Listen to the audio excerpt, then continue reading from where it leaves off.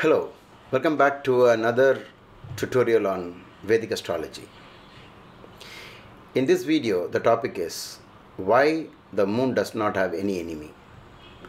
I asked the same question to my students in class, and one student got up and said that's because their mother has no enemies. That was indeed quite an original answer. So when I showed the friendship enmity table on screen, which is what I'm going to show to you also right now, they asked, is there a logic behind this? In this video I'm going to explain to you what is that logic.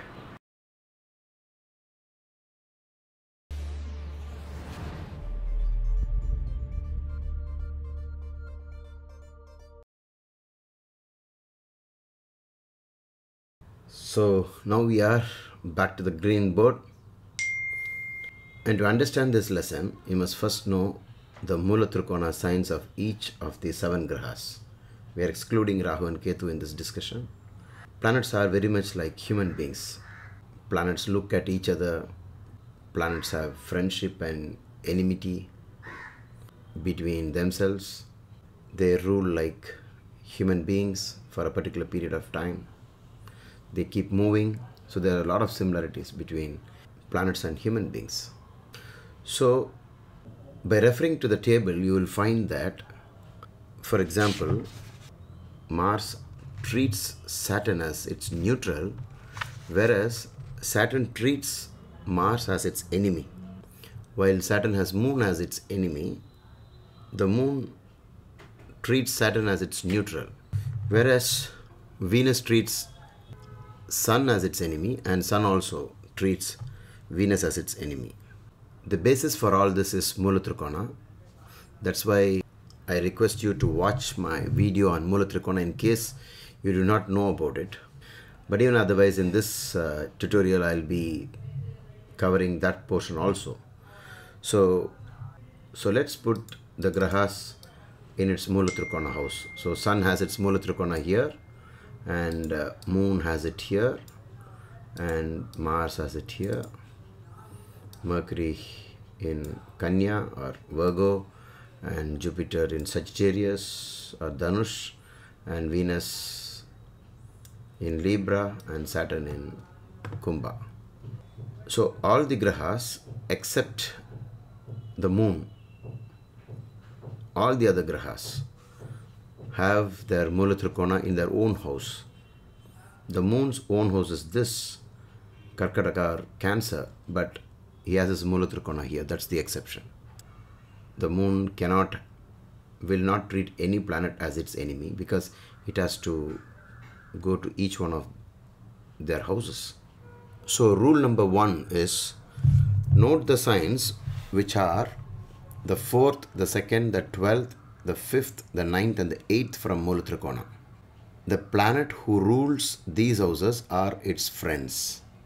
To remember this, you can use another method. You can always say 212, 48 and 59. 59 are Trikonas. 448 easy to remember, and 212 is also easy to remember because that is it just rhymes, so I picked up this idea. 212, 48 and 59. The planet who rules these houses from the Mula Trikona are always that planet's friends, and the rest of it are its enemies. So obviously the first house is excluded. So the 3rd, the 6th, the 7th, the 10th and the 11th lords become their enemies. Now there is an exception. The 3rd rule, the lord of its exaltation sign is also its friend. So please remember this. This might come in handy many times. The lord of its exaltation sign is also its friend. So how does a planet become a neutral planet? That's because by one rule it becomes a friend, and by another rule it becomes its enemy. In that case, you can say that it is neutral. So now let's start, and now let's try answering the main question, the topic, why the Moon has got no enemies. Now you know that the Moon has its Mula Trikona here in Taurus, Rishabha. So let's try to find out about Saturn. Now Saturn rules the 9th and the 10th. So the 9th house, as per rule number 1, Saturn becomes its friend. And rule number 2 tells you that Saturn is its enemy. Because it is friend and enemy, it has been considered as its neutral. If you want to know the relationship between how moon treats sun, you know that the sun owns the 4th house from this moon, and the 4th house makes sun its friend. Mars owns the 7th house and the 12th house from the moon's Mulatrikona. Because Mars rules the 12th house from the Mulatrikona, it becomes its friend.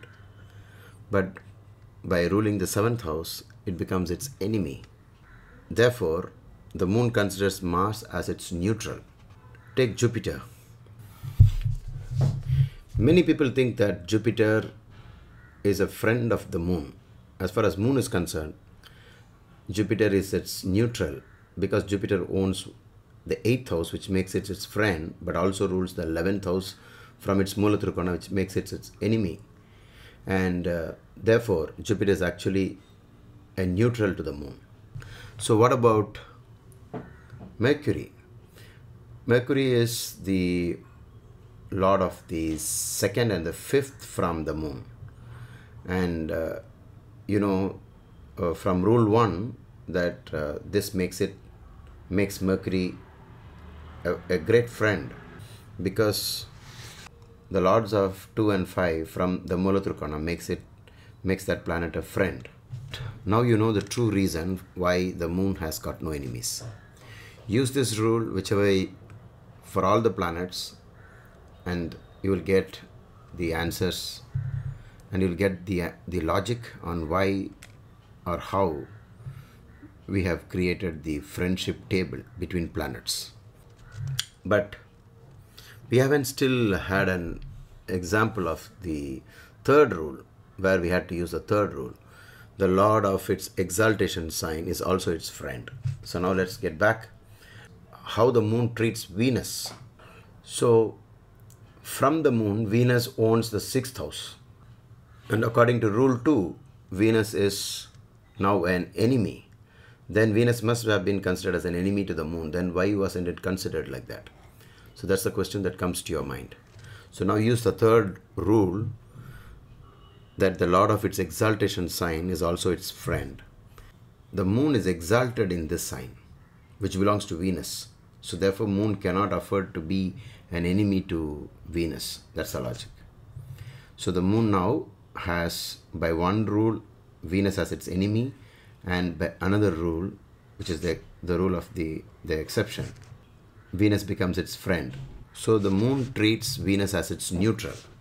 How's the relationship between Mars and Mercury? Mercury owns the 3rd and the 6th from the Mulatrikona of Mars. And that makes Mercury the enemy of Mars. But look at it from the other side. How does Mercury look at Mars? As its enemy? No.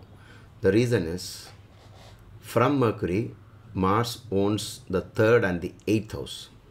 And the 8th house makes Mars its friend, whereas the 3rd makes Mars its enemy. Therefore, by one rule, friend, and by another rule, it becomes its enemy. Therefore, Mercury treats Mars as its neutral. Use just these 3 rules, and you can recreate the friendship table and the friendship and enmity table. From this discussion, you come to know something very important in the understanding of a planet. Mool means the root. The root of a graha is in its Mulatrikona. Most of the planets have their Mulatrikona in male signs, except of course the moon and Mercury. A planet in Mulatrikona has to be considered superior to the planet in its own sign. So that's all for now. So let's meet again in another video tutorial.